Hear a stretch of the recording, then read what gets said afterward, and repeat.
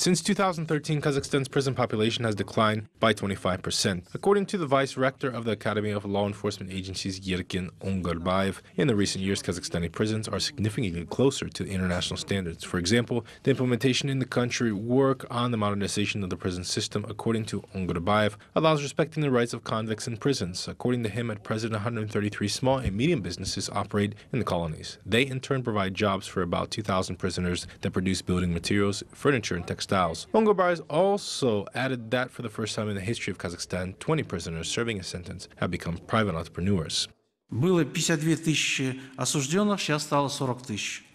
There were 52,000 convicts, and it's now 40,000. 233 prisoners per 100,000 of Kazakhstanis. It is 2 times less than in the 90s. In the world ranking, Kazakhstan increases its position to 55th place. Also, the courts begin to use more punishment not related to the deprivation of liberty. Imprisonment is not dominant anymore, but the restriction of liberty. Compared with 2013, the crimes of those who went out early decreased by 33%.